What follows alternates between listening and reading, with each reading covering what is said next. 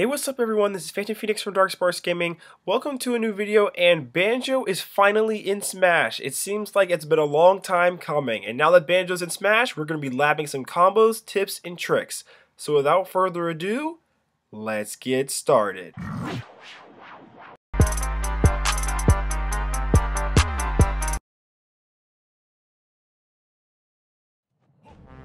So first things first, let's start off with some combo throws. I believe that up throw is probably the most go-to throw for Banjo. Up throw seems to lead into up air at almost any percent. It especially works good at low percents from what I've seen so far. Of course, this character literally just came out, so everything's still being labbed. But out of all the throws, up air seems to have the most combo potential, and into up air seems to be the best combo that you can do with this move.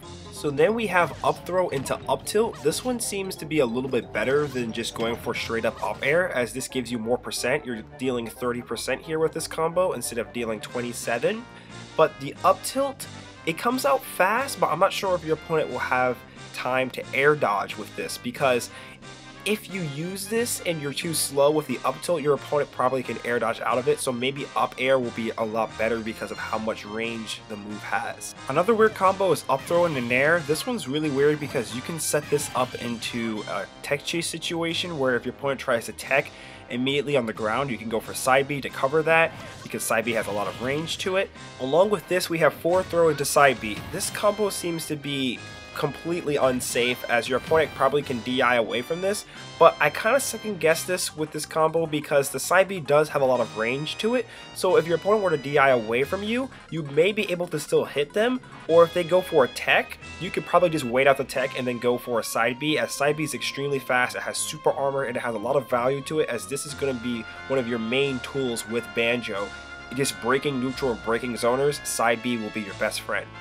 Before we go into some more combos, I want to go over a usage of side B, which is using side B to snap ledge. I think this is really going to help out Banjo players in the long run because you can abuse the super armor that side B has. So if someone's trying to punish you or contest you off stage, you can go for side B and instantly snap the ledge, and then you'll just get right back to the stage. Playing Banjo and being able to maintain your feathers is going to be key to his playstyle, because if you can maintain those feathers and know how many you have and you use the side B correctly for breaking rush down, breaking neutral, or even getting back to ledge when you're being contested off stage extremely heavily, or you can even use this to combo break. Like if you know you're about to get hit by an aerial and you have a little bit of time to start up that side B and use it, you can break through it with the super armor. From what you saw on screen already, Banjo has a down throw into down smash combo that is a deadly kill confirm. This down throw is a bury, but it doesn't seem to have as much bury time as other buries in Super Smash Bros. Ultimate, from my labbing at least. But the down throw has a good follow, which is down smash, which comes out extremely fast, and at the ledge it can kill opponents like Lucina at 90%. Because of down throw's extremely low bury time, I suggest you go with up smash though, because up smash, your opponent will mash out a lot faster with this down throw. So if you go for up smash, you'll catch them when they come out of the jump. So this will probably be a little bit more reliable. Your opponent's going to have to be a little bit higher than 90%, but if your opponent's absolutely horrible at mashing, go for down throw into down smash. A pretty neat situational combo I like with Banjo is back air on stage into forward air. This combo is really neat, but the thing about it is it's really DI dependent, so if your opponent is not doing DI towards you, the forward air off stage will not land, but if you can land that forward air, you're pretty much set up for an edge guard. Along with offstage setups, you have down B into forward air. Down B into forward air seems to be a little bit more DI dependent as well, because your opponent probably has to DI towards you for that forward air to land, and this is a low percent combo as well. The second forward air that's used off stage, this one will probably be really useful against people who have really bad recoveries. That'd be the only time I would go for that second forward air, but other than that, I would just go for the first forward air and then try to set up with an edge guard on stage. So as I'm showing on screen, and what you guys probably remember from the Nintendo Direct that was shown earlier, is that there are multiple ways you can mix up Banjo's recovery. You can jump first and then use your up B like normal, or you can up B and then jump. There's just many different ways that you can recover with Banjo. You can even mix in some air dodges or use side B's super armor to help you get back to the stage and recover. Many different ways you can recover with this character. I don't think that'll be a necessary problem when playing Banjo. but I do think that Banjo may have a problem when it comes to spacing. His neutral B seems to be very good for zoning in certain situations, even though the projectiles to me aren't as fast as I thought they would be. I thought they would be a little bit faster, the eggs that come out of Kazooie's mouth. But they do flinch, which is good, but they don't deal that much damage. So really where I think you're going to have to win is be able to bait and switch with this character. Be able to get in, bait someone to do something dumb, and then you punish it, and then maybe go for a little bit of zoning playstyle with your neutral B and get some edge guards with down B. I think ledge trapping is definitely going to be a strength with Banjo, with down B being able to hit people off stage and being able to set up for edge guards and neutral B. And not to mention you have a really fast down smash that's really good when it comes to range on this move. I think ledge trapping is definitely going to be something that's going to be a go for with Banjo.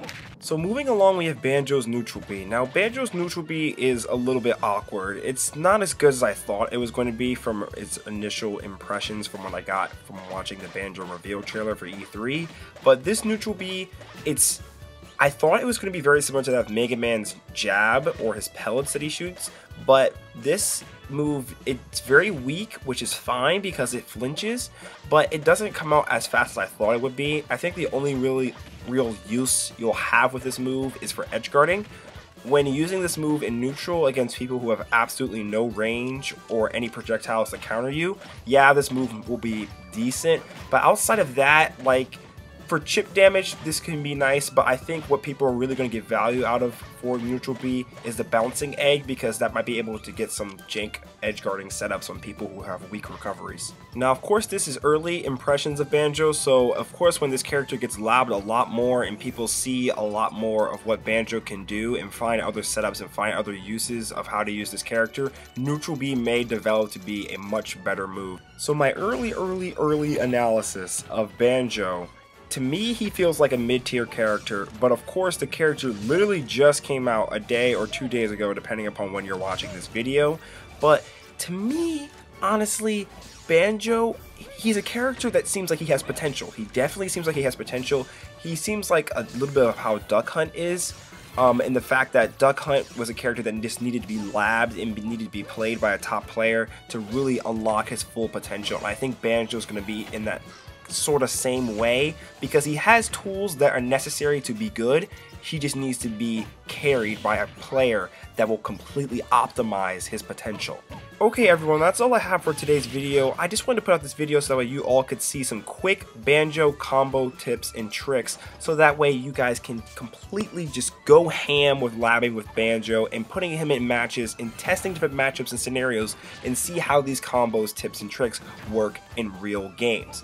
Okay everyone, my name is Phantom Phoenix, and I'll see you all next time on Dark Sparxx Gaming.